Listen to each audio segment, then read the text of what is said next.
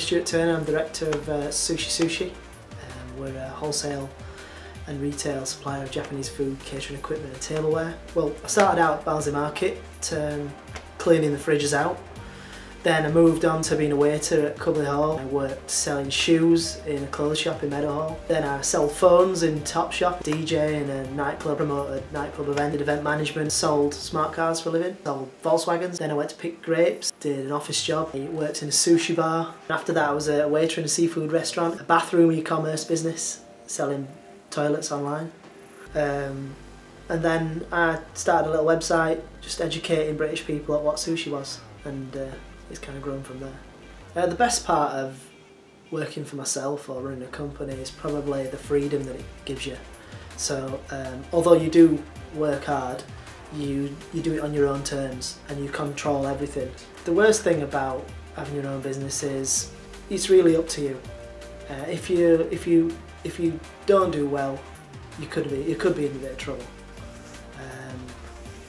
So there is more risk than just getting a job. I think the advice I give to myself at 15 would be to stick to what you're doing and finish it off before you do something else. Because, I mean, my varied career path gave me a lot of experience in a broad sense, but not completing things is the biggest mistake I've made. If I'd have completed everything I started out doing, then I would have been a lot further a lot sooner.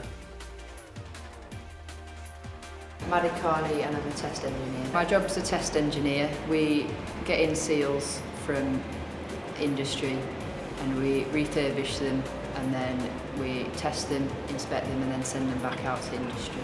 The apprenticeship is it's 3 years. The first year is in the training centre where I learn how to machine, and then this year at company 4 days a week, and I go to college 1 day a week and do a HNC. At the end of the apprenticeship I'll have a level 3 NVQ and a HNC in mechanical engineering. The best thing about doing an apprenticeship is you get paid while you still learn, and you get lots of experience in a company. To a 15-year-old I'd say do an apprenticeship because you get paid and you get lots of experience as well while you're doing it. My name's Gus Bousfield and I record and produce and write music for television. I have a studio. My first job was selling kind of mops and dusters and things door to door. Then I went and worked at a hospital, just like doing general admin. Went to Nottingham to do a degree in Nottingham. I worked at the building society, but like loading boxes of deeds around in the cellar.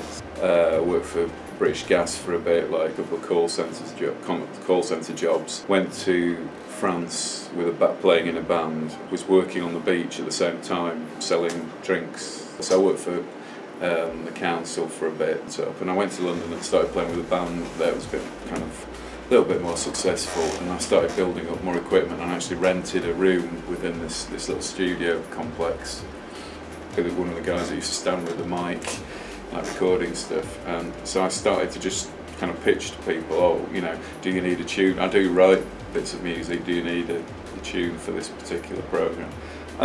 The best thing is it's probably creative, that's a good thing, and it's interesting to be writing music for stuff, and it's kind of varied in kind of how you manage your time, so because I'm only working for myself, and as long as I deliver things to deadlines, then I can kind of manage when I do that, whether that's at 1 in the morning or whether it's during the day, you know, whatever needs doing that, you know. I think what I have kind of learned, I suppose, as advice to my 15-year-old self, is that sometimes it can be worthwhile sticking with something that you kind of want to do, even though initially that can seem quite difficult and very kind of up and down.